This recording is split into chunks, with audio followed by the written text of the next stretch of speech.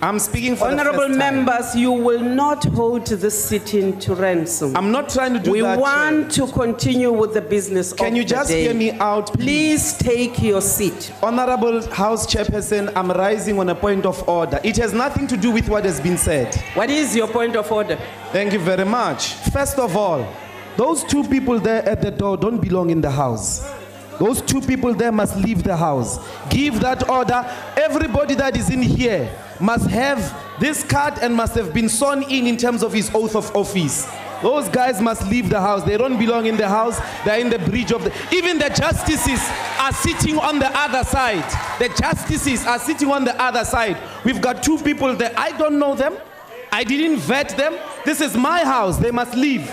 Those two people there. That's number one. I don't know them. Do you know them? You look shocked, Evie. But you say this is your house. There are two guys standing there. Who are they? Do they have this? They must go.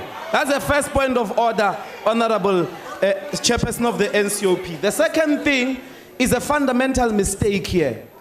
We are all first and foremost citizens of South Africa, and we are not allowed, according to the Constitution, to stand for any office if we have a criminal record. The Constitutional Court, it doesn't matter whether it's NCOP, it doesn't matter whether it's legislature, even a council of councillors in a township are not allowed to hold public office if they are found to have been in breach of the Constitution. If you want to listen to a person that has breached the Constitution, go do it elsewhere. Somewhere in the prisons there, where criminals speak. I have a duty, together with other members of parliament who have taken an oath of office, to protect this house in terms of the Constitution. Mr. Zuma, please leave. Baba, please leave. You don't belong here.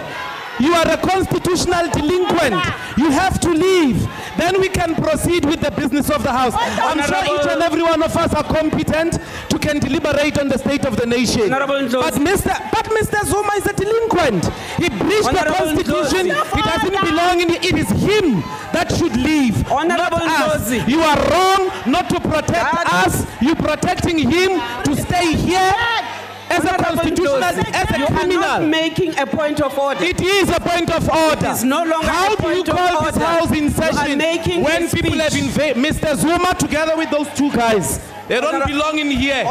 He's a criminal, and they must leave. Honorable Ndlozi, take your seat.